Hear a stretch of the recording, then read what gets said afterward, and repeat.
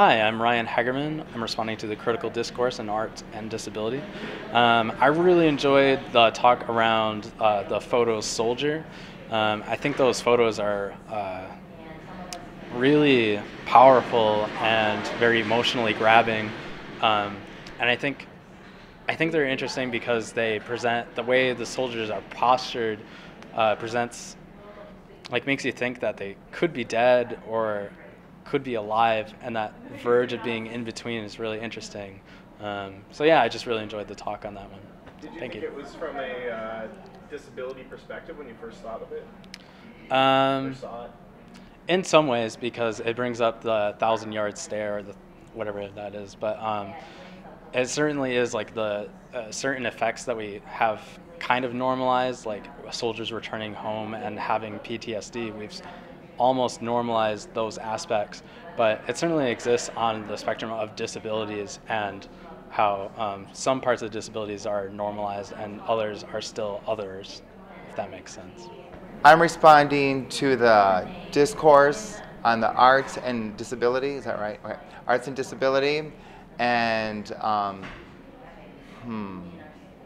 I was just touched by the whole panel, how they came together and worked together with their disability and how they talked about everything. Each piece blew me away, but just watching them communicate, put on a presentation, and talk about the whole thing as a whole was really impressive. I really loved it. It's artwork like The Distance Between Us that brings up those necessary conversations about the relationships that people have within the community, how they're accepted if they're a person with disability, whether they have a voice or not, and how the people who love them most are affected. And if we don't talk about those things, then we allow people with disabilities to continue to be invisible in our community. And I think that it's these types of works that will help us change perceptions so that we can understand difference in a way that is healthier.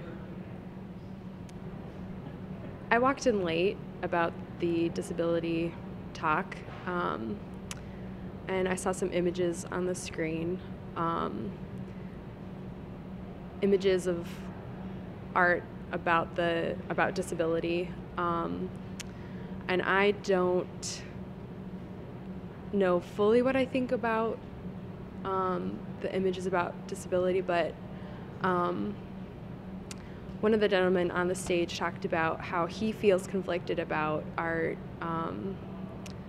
about that deals with the guilt related to disability, and I don't have a lot of contact with disability in my life, but when I saw the images that they were talking about, I realized I wanted to see these images that I haven't seen yet.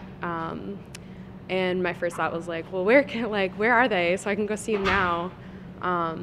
Especially the images relating to the procedure. And I'm like, what's this procedure? Because I don't know anything about it. So I have this interest in wanting to go see it and learn more about it. So. My responses to the critical discourse for art and disability, and I just think it was such a wonderful panel to bringing awareness of a lot of these difficult topics that we don't often talk about. So I was really glad that this was brought up, and it starts to create a conversation about art and accessibility, and I think art should be accessible for everyone, and I think that's why I really enjoyed this panel. Was there a specific statement that they made that really stuck out to you at all?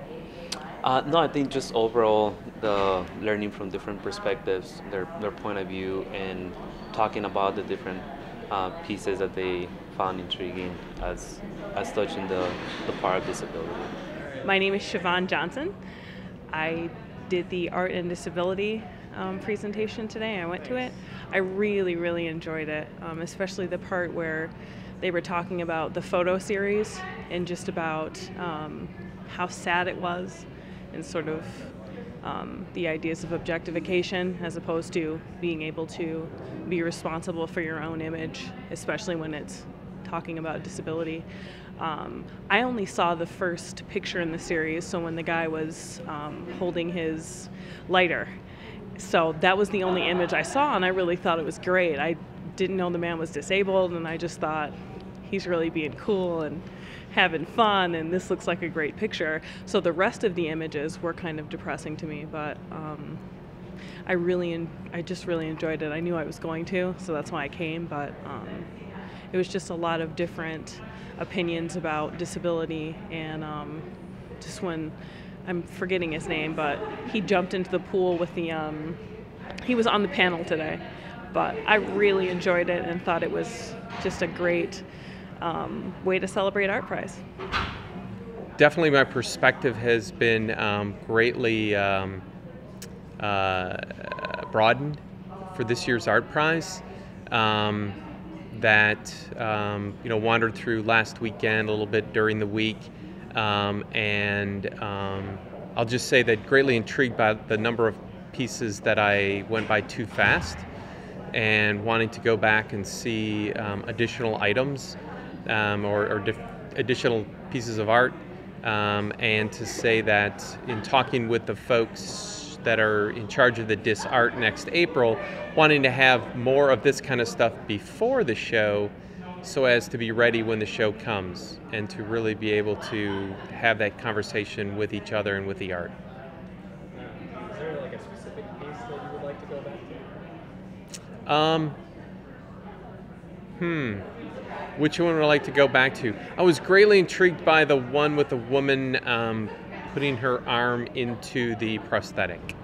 And there, I had a very different perspective on it, where disability is a choice, and she was choosing to put her disability on, and where Chris and Petra and Neil, while they sit in their wheelchair, they don't choose to put disability on, they choose to put their abilities on. And so I found the piece kind of sad, where she was contorting herself to be ready for the day, and leading with her disability instead of her abilities. So I would like to see it in person, not just on screen.